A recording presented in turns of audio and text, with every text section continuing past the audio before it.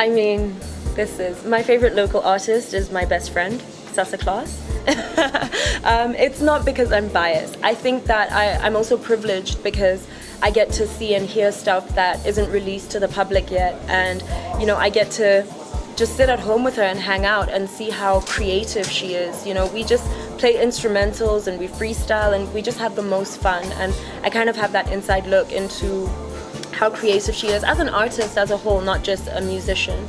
So it's not just bias, I promise. My favorite local song at this moment in time, and I don't even know if I should say it's my favorite because I cannot get it out of my head. It's starting to control my entire life. But my favorite song of the moment is Motobla Moto by Juju Boy. It is so catchy. It is so, like, I hear it immediately. I need to dance, I need to move. It's so good. I love that song. Again, not just because he's my friend. I'm pretty sure I love all Setswana food. But I love like Setswana breads, so like madombi, magwinya, I love that. And just any kind of stew. I think the way that stew is made, probably in Africa as a whole, but in Botswana is so different. Like, you can't go to like England or something and be like, make me a banging stew. It's just not gonna be right. So any kind of Botswana stew and just like dipping madombi or magwinya into it is like heaven. I feel like these questions are gonna get me in trouble. My favorite fashion designer, it's so difficult because there's so many incredible and talented Botswana fashion designers.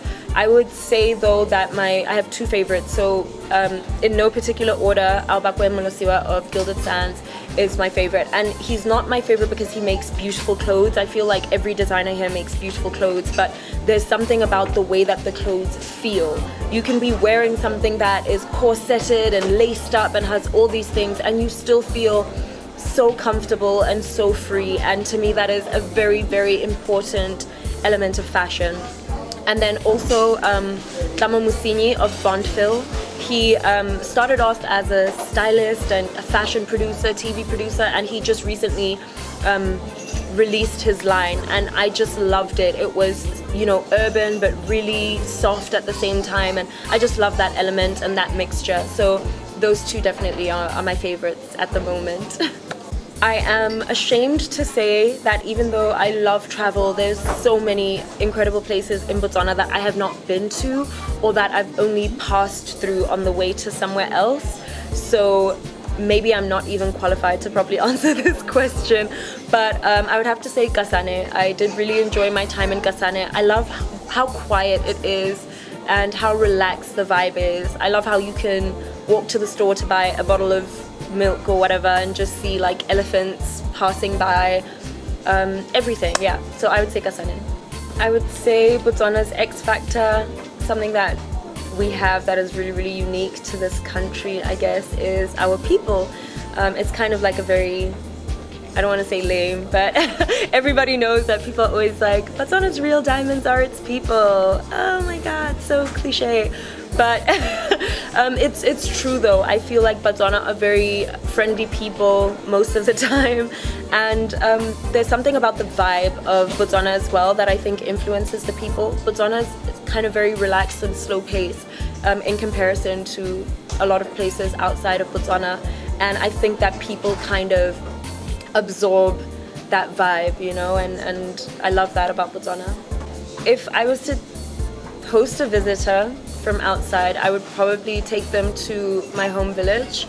I think that maybe that's like I feel like maybe that's like a pageant answer and it's like super cliche, but I think that everybody has a special connection with their home village and the place that they grew up, the place that they called home, and there's something about villages in Botswana in general that you can't find anywhere else in the world. The friendliness, the homeliness, the happiness, but it would definitely be something I would want to do at a specific time, you know, like maybe around Christmas or Independence, where you have those awesome khotla celebrations with all the traditional food and the traditional dancing, and yeah, that's what I would go for.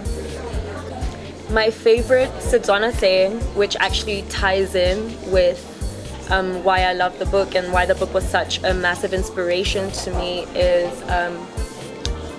Ntwaye kgolo ke a molomo.